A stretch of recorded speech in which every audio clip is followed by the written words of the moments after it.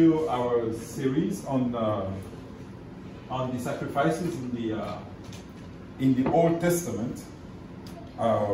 We read the text in Leviticus chapter 2, and this is about the grain offering. And this morning we are going to focus on the grain offering. There are 16 verses in chapter 2. You will see that you will only study one verse this morning. God is infinite, and His word is infinite. The truth in it is so deep that actually you can spend years just to explain and understand them. In the past weeks, we studied the burnt offering already, and we are now moving to the second, the grain offering. So there are 5 main sacrifices or offering in the Old Testament. And we are going to study them one by one. Now our focus is on the grain offering. But just a quick recap for those who were not here, or maybe you forgot what we studied before. On the burnt offering, we saw that the burnt offering basically is the only, amongst the 5 sacrifices, is the only one where the animal that is sacrificed is completely burned. There is no part of the animal that is left for food, because you will see in the other offerings they will eat some parts of the animal and they will only put on the altar only a small part as a symbol, and the rest they will eat it. But the burnt offering is the one that the entire animal is consumed, is offered to the fire. And we see that there is a meaning, of course, to that. This is the first offering in the list, the burnt offering. And of course we can relate to our life with the Lord Jesus, our journey with the Lord Jesus. When we started, the Lord Jesus gave Himself on the cross for us. And we all know that the burnt offering is also the fulfillment of those sacrifices, the perfect fulfillment. Thank you. Thank you. The perfect fulfillment is the Lord Jesus. Is His death on the cross. Those sacrifices were only symbols. And that's also why some of us, we struggle to understand them, because we think that maybe they should be applied letter by letter, but actually literally. But actually they are symbols. And those symbols have been designed by God to reveal the truth that we need for our growth, for our journey with the Lord. Not to understand those truths is really missing a significant part of the scriptures, or what God wants us as prepared for us. So the burnt offering can be associated with that act of sacrifice of Jesus on the cross. And in response to that, we say, Lord, we give our life to you. And I think one of the best ways that the Apostle Paul put it is in Romans chapter 12, verse 1, when he says, therefore, I urge you, brothers and sisters, in view of God's mercy, to offer your bodies as a living sacrifice, holy and pleasing to God. This is your true and proper worship. So the sacrifices of animals have ceased, but it doesn't mean that the truth has ceased. The truth continues, and we ought to offer ourselves as a living sacrifice. And that's what we do through the burnt offering, coming and giving our life. When we make the Lord Jesus and we go to the water of baptism and we come out of the water as a new creature, we say we offer ourselves to the Lord Jesus. So that's the burnt offering. But then, once we offer ourselves, our entire life to the Lord Jesus, we may say there is nothing more we can do. We already offer ourselves. So we should actually stop at the burnt offering. Why we still have another grain offering, fellowship offering, sin offering, guilt offering? Why we need another offering, the grain offering? What's the meaning of that grain offering? Well, that's a fair question. I already offered my life. And indeed, some of us, when we walk with the Lord Jesus, when we become Christian, we have been baptized and we think that's it. What's more? But there is another one, the grain offering. What is that grain offering?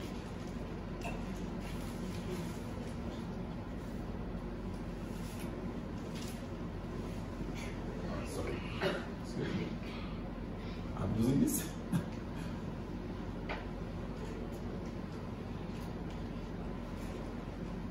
All right. So what is the grain offering? What does it mean to us? Well, in order to understand this, I think one of the key things is to look at first the name. When you look at grain offering, of course, you see that the word grain is there. And this is quite interesting because amongst the 5 sacrifices, the grain offering is the only one which is not bloody. All the other sacrifices, you will have an animal that will be sacrificed, you will have the blood. They are bloody sacrifices. The grain offering is the only one which is not bloody. And that means something, brothers and sisters. The particularity of the grain offering is made of grain. And in those days, people actually, their basic food is bread. I mean, they eat anything with bread. Like in Thailand, you will say rice. They eat everything with rice. So they eat with bread. So that's their daily food. That's what they need to consume every day. Now, in order to understand what is happening to those sacrifices, there is actually a dialogue to the sacrifices. Those sacrifices, they are describes a relationship, how we relate to God. So you see, in the first place, you come as a Christian, you give your life. So Jesus Christ gave his life to us on the cross. And we respond by saying, oh Lord, thank you for the salvation. Thank you for the justification. I surrender, I give my life to you. That's the first response. Now, once you give your life to the Lord, God says, okay, and you say, do whatever you want to do with my life. I give it to you. That's what it means. I give my life to you. And God says, okay, the first thing I will do is to feed you. The first thing I will do is to feed you with my word. And the word is the Lord Jesus. John chapter 6, verse 35, you probably remember that story when Jesus multiplied the bread. And then after that, he said to the people, then Jesus declared, I am the bread of life. Whoever comes to me will never go hungry. And whoever believes in me will never be thirsty. So we give our life in the burnt offering to God. God says, now I will take you and I will feed you. And as he feeds us, we need to also respond. That's a dialogue. And the way we respond is actually the grain offering. We come and we say, I eat now your word. And the word, I hope you know. When we look at the Bible, let me take my Bible, sorry. So when you say, thank you very much. So when you say the word, please, when the Bible says the word of God, and you find that in John chapter 1, verse 1, when you say, in the beginning was the word was with God, and the word was God. When it says, I'm the bread of life, I'm the word, that's not the word. That's a book. When the Bible says the word of God is the truth that is contained in this. You can burn this. This is just a book. But there's a truth in it. And that's what we mean when we say the word of God. So when Jesus says he's the bread of life, and you remember in Matthew chapter 4, verse 4, when Jesus says, man should not live only on bread, but on everything, every word that comes out of the mouth of God. That's what it means. He is the bread of life. We need that bread every day. The Israelites ate bread every day. We eat the word of God. We need it. We need that truth in order not to be hungry. He's talking about not the physical hunger, of course. He's talking about the hunger of your soul, of your spirit. There is a deep hunger in it. We try to satisfy that hunger through many things. Work, career, marriage, sex, alcohol, whatever. You will not be satisfied. You will still be hungry. To put an end to that hunger is the truth. And he's saying it's the bread. Now, God says, now you are mine, I feed you with my word. And when he feeds us with his word, we taste that word. And this word is tasty. The word of God, and read the Psalms, David described it in a very special way. It's tasty in my mouth. And that word, as it is tasty, what is our response when we eat the word of God? Our response is that great offering. We come to God and we say, Lord, actually, this life, not only the new life, but that life that is shaped by your word, I come to express my gratitude to you, to express how much I'm thankful to you. And you see, this is the meaning of the grain offering. Now you can ask me, but what does it mean practically? Okay, now I receive the word of God. But how do I thank God with the word that I have received? Now I have food. I receive the food, I'm happy. How do I respond? You know, there is a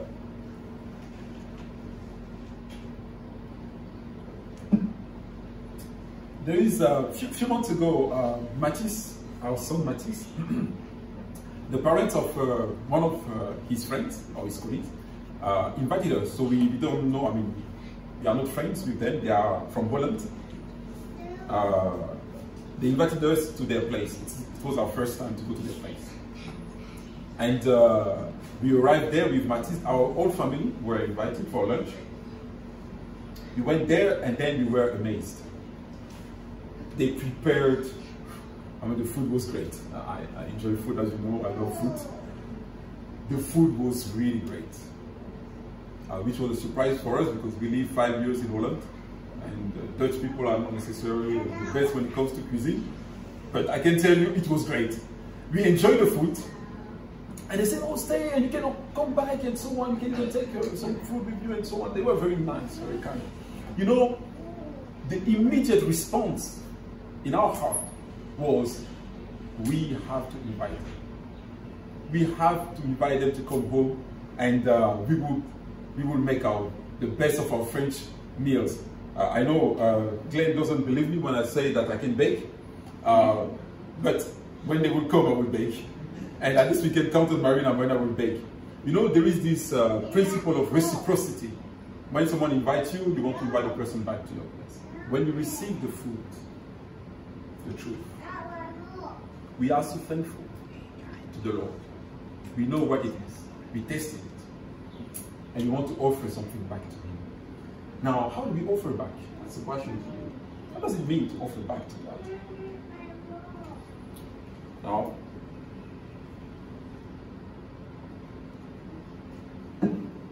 in order to answer that question, let's go first back to the scripture, the text that we are studying.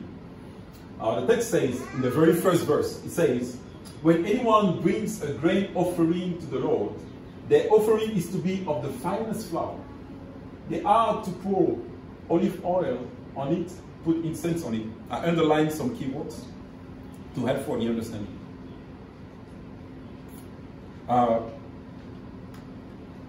The Israelite people, they eat bread every day. That bread comes from the grain. And we say that the bread, Jesus Christ is the bread of life. That's a symbol. And that bread was precious to them. And when they have a good harvest, they will come back to God and they will give some of this bread. And they will give not any kind of bread. You will see the details, finest flour and so on. And they will give back to God to express their gratitude. Now, what does it mean for us in the 21st century? Now, we have that bread that they will bring to God. I mean, in this chapter, for the grain offering, you will see there are different elements in the offering. You have the grain, the flour, the bread. You read that in the text. We will study the other verses later. We have the olive oil that they have to put. They have to pour the olive oil on it. We have the incense, and we have the salt, which is not mentioned here in another verse later. We will study that later. So we'll see each of these symbols, what it means for us in 21st century. Now, the first one, the grain. So we see that the grain, the flour, that represents the bread, and the bread is the Lord Jesus. When, brothers and sisters, we study the scriptures and we apply it to our life, what happens is our life becomes to be shaped by the scripture. And God doesn't want us necessarily to come and bring, I don't know, money. Though it's good to give your tithe and offerings. Or to come with great songs and great actions. What God wants is not your money. What God wants is not your voice, your talents. Though those things are good. What He wants is you, your life. The offering we propose to God, the way to thank God is simply the life.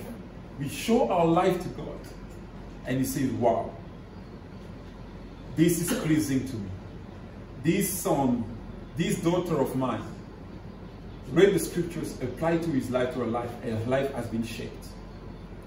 When he says the fine flour, you know, in Africa, I grew up in Africa, as you may know, and our basic food is cassava or tapioca. You can find a lot of cassava plantations here in Thailand. They for other reasons, but we eat it actually there. And the cassava there is a root, and that fruit you can dry it, and then you can grind it. It becomes a powder, and you use that powder to make a kind of not a bread, but a kind of, and then you can eat anything with it. So we eat cassava every day. And one of the things that my parents will ask me to do from time to time is to go and to buy the cassava. It's a powder. And then you go to the market, and when you go to buy the cassava, and they will give you two instructions, my parents, they say, the best cassava is the one that is white, the color should be really white, very white, that's very good. And it must be very fine. So then, how do you know it is fine? You put your hand in the flour, and then as you put your hand in the flour, say flour or flour? Flour. Flour. And then what happens is the flour will can flow through your fingers. Nothing will stay. It will be so fine. You will see there is no, it's perfectly even. There is no irregularity. It flows perfectly. That's a fine flour. There is no coarseness in it. There is no irregularity. The granularity is perfect. You take it from this part or this part from the bowl, it's perfect. And you see, our life, when it is shaped by the Word of God, it should be like the fine flour. When you come, someone sees your life, sees the consistency, like the fine flour is consistent. You see the consistency of your life, how the Word of God is applied in your life.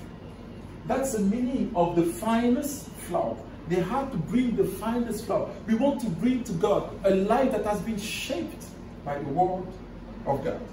Now you may say, yeah, but how does it look like? A life that is shaped by the Word of God. Now, what I'm going to share with you is not by any means to boast at all. I have many things in my life that I have to change, to improve before the Lord. But in His grace and mercy from time to time, the Lord does shine through me. And one of the occasions that this happens was yesterday. 2 weeks ago, as you know, I work as a chemical engineer in a refinery plant. And this plant is very dangerous. We have sometimes unplanned shutdown. And when we have unplanned shutdown, because of some issues, mechanical issues, it costs millions per day. So one of the plants is a plant that produces detergent, and it had an unplanned shutdown. So we had to fix the problem very quickly. And by the way, it was so serious that actually Pattaya, Thailand, was going to be short of detergent because we are the main producers of this detergent. So there was a panic in the plant, and so we called the experts in US. The company called the experts in US, the one who designed the plant, and they had a teleconference with them. What should we do? Because we need to start the plant very quickly. And the experts say, this is a very bad situation. You can't start like that. You're going to lose too much money. You better stop and open and so on. And then that's going to cost $10 million loss for only 10 days. 20 plus days. And as I look at the explanation of the expert, I realize it's not correct. We should actually start the plant. The issue, my assessment was that it should be fine. We can manage. There was a lot of debate, and finally they said, okay, let's try what Max said. And they tried, and they started the plant, and by the grace of God, the plant is working well. So we saved $10 million. So now the managing director wrote to me yesterday, and he said, Max, thank you for your courage and expertise and so on. As I said, it's not to boast. I want to share with you something about how God works. And then I respond to him. And I said, this in green color. Thank you, because he said we are going to have on the 18th, so this next Wednesday, if I'm not mistaken, we are going to have a spirit ceremony. So what they will do, they will go and they will call everyone in the company, they will go and pay merit before Buddha, before the statues, and so on. And everyone has to do it. And this is the managing director. Because the word of God, when I read it, says, you bow down only before the Lord. You will have only one God. That's the first commandment in the 10 Commandments. I have to tell him, I'm sorry I will not come because I'm a Christian. Now, in another time, I would just say, I'm sorry I'm busy on that day. Sorry I cannot come. But that's not a finest flower. The finest flower, there is no inconsistency. You have to say why. And we would be empowered to say, no, because I believe in Jesus, because I also pray for the plant, but I'm sorry, I will not come. Even if you're managing that, now he has not responded to me. He was not happy probably with the answer. But that's okay. And if I have to lose my job, no problem. Brother, the point here is, we offer to God a life that has been shaped by the word of God. That's the meaning. It doesn't mean our life is perfect, but the life of Christ in us, that's the perfect life. I would like to take this opportunity to clarify something about the gospel, the word of God. Many Christians, many of us,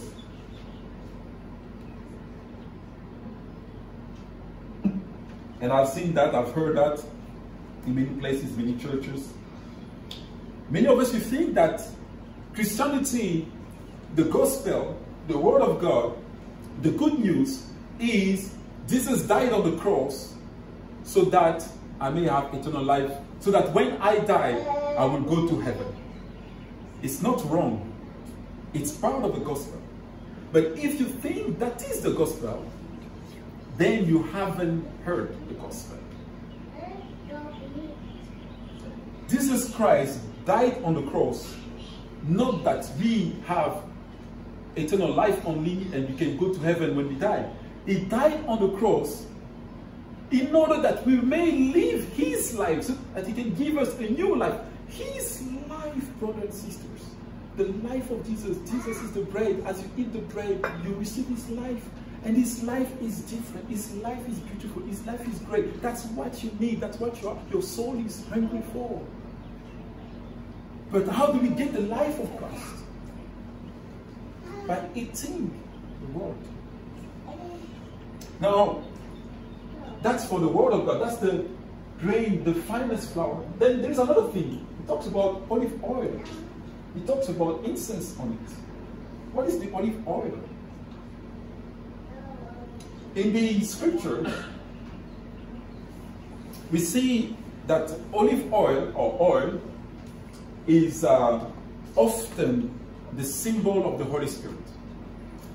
In 1 Samuel chapter 16, verse 13, we saw that Samuel took the horn of oil and anointed David, in the presence of his brothers, and from that day on, the Spirit of the Lord came powerfully upon David. Samuel then went to Ramah. The oil, so they make the bread, so the Israelites, they have to make the bread with oil. Oil is important to know, it's a shorten the bread. It's important to bake it. But spiritually speaking, that's the symbol of the Holy Spirit. We eat the bread, the word of God, but we need the Holy Spirit. Now, why we need the Holy Spirit? You probably know that very famous song, Psalm 119, 105, which says that the word of God is a lamp for my feet, a light on my path. Now, the lamp in those days was like that. It was not electrical lamps like this one, right? They were lamps. In order to have the fire, they need the oil. So when they say, in their mind, when David said, the word of God is a lamp on my feet, he was thinking of that lamp. And that lamp works only if there is oil. If there is no more oil, there is no light. And you probably know many parables. For instance, the parables of the 10 virgins in Matthew chapter 25. The virgin, they are running out of oil, 5 of them, the foolish one, running out of oil, and finally the master, the king came and they could not enter and so on. So you need the oil to have the light. You can't understand the Bible if you are not empowered by the Holy Spirit. That's why people can do devotionals. They can read the Bible. They can even go to Bible studies. Without the Holy Spirit, the word is ineffective. There is no light. It doesn't give you light to discern and to see and to understand. I think 2 years ago or 1 year ago, I can't remember exactly, I went to a fuel station to fill my car with diesel. And I filled the car, and then I was about to leave. And as I paid, and I was about to leave, the fuel station worker, he ran after me and then said, stop, sir, stop. I said, what's wrong? He said, you cannot continue to drive, you have to stop your car. I said, yeah, what's wrong? He said, no, I made a mistake. I didn't put diesel in your car, I put gasoline. And I was in a hurry, I had an appointment. I was not happy, I stopped, because I have no choice. If I continue to run, I produce that oil, that gasoline and diesel, so I know what it does to the engine. It will damage the engine, and I don't want to damage my engine. So I had to stay. They changed and they put the right fuel in it. The Holy Spirit, the oil, gives light. If you don't have the Holy Spirit, or if you don't have intimacy with the Holy Spirit, the word is ineffective. The Holy Spirit, let me clarify one thing, brothers and sisters. The Holy Spirit is not the power. Some people think he is a power. He is a person. But he empowers you and I. What does it mean to empower someone? David received the oil, the anointing oil. From that moment, to be anointed means to be consecrated. So David received an anointing, the oil, the Holy Spirit, and from that moment, the Holy Spirit empowered him to do his ministry as king and as a type of Christ. When we are empowered by the Holy Spirit, we have that power, not the Holy Spirit empowers us, in order to apply the scriptures. That's the difference between those who read the scripture and can apply them, and those who read and cannot apply them. They are not empowered. To give you an example of being empowered, when I run with my son Mathis, we like to run. And so we usually go to the lake every week and we run 10 kilometers. And we try to push him, so we try to go fast. I noticed one thing: every time Mathis runs with me, he beats his record. He can do the 10K in 50 minutes. But when he doesn't run with me, when you run here alone, he runs in 52, 53? Yeah. About that. 2 minutes a lot on 10K. The reason, I'm not the power, I'm his father. But when I am with him, he's empowered to run more because I can pull him. He wants to run after me. The Holy Spirit does the same thing, brothers and sisters. When you have the Holy Spirit, you can read and then you can apply the scriptures. I discussed with Marina yesterday and I said, darling, do you have some examples of how the Holy Spirit empowers you? And then she shared with me, she said, you know, I used to have those white lies. Someone invites you to a place, you cannot come, you don't want to go, and you say, oh yeah, I will see, I will come. But in her heart, she knew she would not come. But she said, yeah, I'll come. And then on the day, oh, sorry, I cannot come, and I had something. And those are what we call the white lies. She knows it's not good because the scripture says that your yes must be yes and so on. But she was not empowered. But now it's something that bothers her. That's something she cannot do anymore. Because now she's empowered by the Holy Spirit. She can now tell people, I'm sorry, I will not come. I have Bibles, I have this. She can say, it sounds subtle, but that's an example of being empowered. We have many cases like that where people, oh, I could not come to church, I could not go to this, I could not go to that place because my child is sick. Sometimes the child actually just have a small running nose, a small cough, something that doesn't prevent the person to go, but the person uses that as an excuse. This is a white lie. This is not being empowered by the Holy Spirit. You know it's not good, but you cannot, something is lacking to execute the word of God. That's being empowered by the Holy Spirit. And I have good news for you, brothers and sisters. You don't have to come here in front and I lay my hands on you and then you receive the Holy Spirit and then you can. No, you don't have to do that. The Lord Jesus gives us, He tells us how to do, to be empowered by the Holy Spirit. It says in Luke chapter 11, verse 11, it says, the Lord Jesus Himself, which of you fathers, if your son asks for a fish, will give him a snake instead? Or if he asks for an egg, will give him a scorpion? If you then, though you are evil, know how to give good gifts to your children, how much more will your Father in heaven give the Holy Spirit to those who ask Him? Brothers and sisters, you only have to ask the Lord. Say, Lord, I see there are many things in the scriptures I struggle to do. Are those white lies? Don't get me wrong, brothers and sisters. I'm not perfect myself. I pray God to help me to remove those things in my life. And pray with the Lord. And we see the Lord answer. Help me, Lord, to be bold. To be able to say who I am. To be able to respond to this guy that, I'm sorry, I will not come because I'm Christian. That prayer is enough, brothers and sisters. Of course, I'm available to give you more detailed teachings on the Holy Spirit, if you want. Even available to pray with you, no problem. But you just have to come with a sincere heart and say, Lord, I surrender my will. I want your will to overcome my will. What is written, I want to do it, but I cannot fill me with your Holy Spirit. That's what you have to do. And then we move to the incense. So we saw that the grain, the flour, that's the bread, that's the word of God. The oil, that's the Holy Spirit that empowers us. So a life shaped by the word, a life empowered by the Holy Spirit. And then incense. What is incense? David, and this is not only one verse about incense. You have many other verses. You can go to Revelations, you have 5 other verses there. In Psalm 141 verse 2, David says, may my prayer be set before you like incense. The incense represents a prayer. So when you burn the incense, it goes up. And in the altar, also in the tabernacle, the priest would go and would burn incense. And it says those are the prayers for the people of Israel. He's praying for the people of Israel. It's a symbol. The incense, of course, smells good. Nice fragrance. So those are prayers. So that's the meaning of incense. But what does it mean practically for us? Oh, sorry, excuse me. What does it mean practically for us? The incense. Few days, I hope she will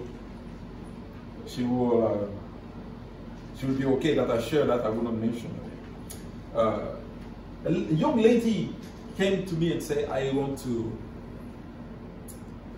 share something with you. And that young lady was working as a teacher. She was enjoying a good pay. Everything was going well.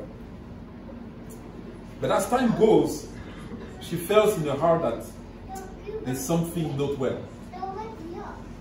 And how did that start? It started with the Word of God. She studied the scriptures, and then there's one passage, Romans chapter 13, it says that we have to obey the laws of the country. And then she realized that the work she's doing, that work is not properly declared, registered, to pay taxes. So the employer somehow is not paying taxes because not properly declared. And she was not at peace with that. Because the word says you have to follow, comply with the laws. And then she's empowered by the Holy Spirit. She could just say, given my situation, this is a blessing from God. Actually, some Christians will say, no, that's a blessing from God. I've heard that. Empowered by the Holy Spirit, she took one more step. She talked to other people. She talked to me. She said, I don't feel right with this. What should I do? We talk. And we say you need to trust God in your situation. Comply with the scriptures. Trust God. And you see what He will do. So what she does, she went and prayed about it. She prayed and then she got a conviction. She was convicted. She bring this before the Lord. Look this situation, Lord. What should I do? And the Lord convicted her. And then she made the decision to resign. She will lose her job. She will lose a nice pay because she wants to surrender and please the Lord. This is an offering, brothers and sisters. This is a grain offering. This is a sacrifice. She has been shaped by the word, empowered by the Holy Spirit, and she surrendered her decision to God. How many of us, how many of our decisions we surrender to the Lord? And how many of them we take ourselves based on our rational, our logic, and we decide? Actually, when you see I surrender all to you, it means many of our decisions, if not all of our decisions, we go before the Lord, especially when we have a doubt. We say, Lord, you have to decide. Tell me that what you did, and this is a beautiful example to all of us. I'm going to stop here by saying, by giving you one more last analogy.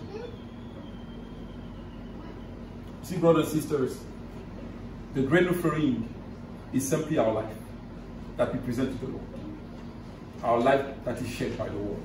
You know, we all observe that the children who grow up in a family where the parents eat junk food, they tend to suffer from obesity. And we also observe that children who grow up in families where the parents are fit and eat healthy food, they tend to grow healthy. The food we eat, our Father gives us this food.